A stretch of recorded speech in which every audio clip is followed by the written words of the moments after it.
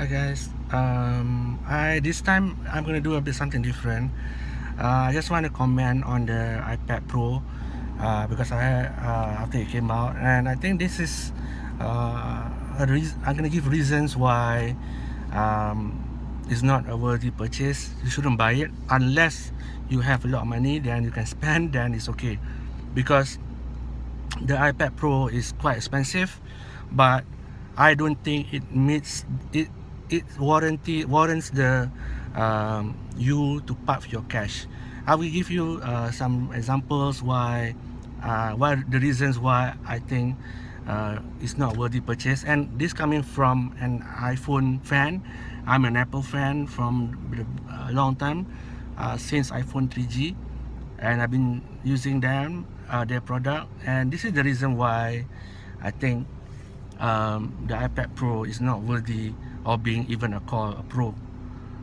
Reason number one, the biggest reason number one, is that it uses iOS 9.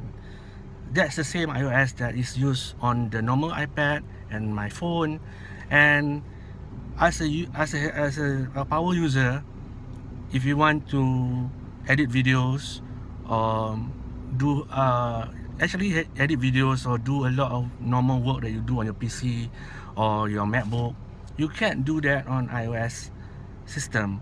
iOS system lacks the ability to save things to folders. It's very restricted to the app. If you have an app you want to save somewhere, you can only save it in the app. And of course they say it have a cloud servicing, but it's still not as freedom as free as you when you use the MacBook or PC. Okay, and because it is an iOS system, all the apps are not the versions that professionals use on laptops or MacBooks and whatnot, because iOS 9 apps have limitations, because it was basically made for touchscreen or made for lower end system. And even though the new iPad or the new iPhone, the latest one, has specs that are good enough for laptop or PC comparison, but the apps are lacking it. For example, I'm just going to point out on iMovie, because I do a lot of movie editing. iMovie lacks what the desktop version have. The desktop version have a lot of functions that you can move sound, you can select, you can do a lot of things, very robust. For a simple editor like iMovie, the desktop version is superb, but on the iOS it's just a small version, a limited version of it. So it has a lot of weaknesses. So to say if you buy iPad Pro is a replacement for a laptop or a MacBook, that's not the good reason to do that. You know what I mean? And then we go from iMovie. If you want to do some extra works on your video, you want Adobe Photoshop or Adobe, what do you call that, After Effects for video editing, you don't have an equivalent on the iOS. So for me, that's one of the biggest reason why it's not even a pro tool. The iOS system, and then inside the MacBook Pro, inside the iPad Pro, is not a professional system that you can use to edit a movie. Whereas if you can edit a movie on the laptop. That's why I say it's not a good purchase. Yeah. And that's basically the giant one. I mean, the other reasons are like, to me, it's just too big, too cumbersome, and you will, if you want to go around, you will still have this thing in your house, on your desk. You can't carry it around, even though it's an iPad. It's too big. It's too, it's like, I had problem with the normal iPad. I had problem with the iPad mini because it's hard for me to carry it around. So I think you will end up putting the iPad Pro in your house for basic things.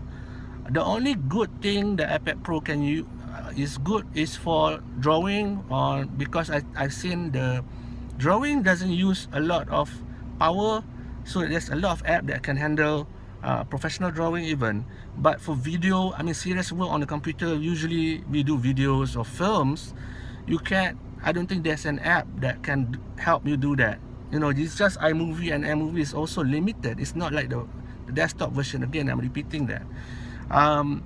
Yeah, so that's, I hope, is my biggest reason why the iPad Pro is not worthy of purchase, because the cash, the equivalent money for the iPad Pro, you can buy a computer that can buy a professional iPad, a professional Adobe After Effects and stuff. So yes, that's my review and my reasons for saying that the iPad Pro is not really a professional tool. It's just a big screen, you know. So don't be fooled and think about it carefully. And this coming from an Apple fanboy. I'm not a fanatic as the old days, but I appreciate Apple products. Seriously, I'm using an Apple iPhone to capture this, and I do believe that there is great strength in the small mobile stuff by Apple, but the iPad Pro is not worthy of the Pro level yet.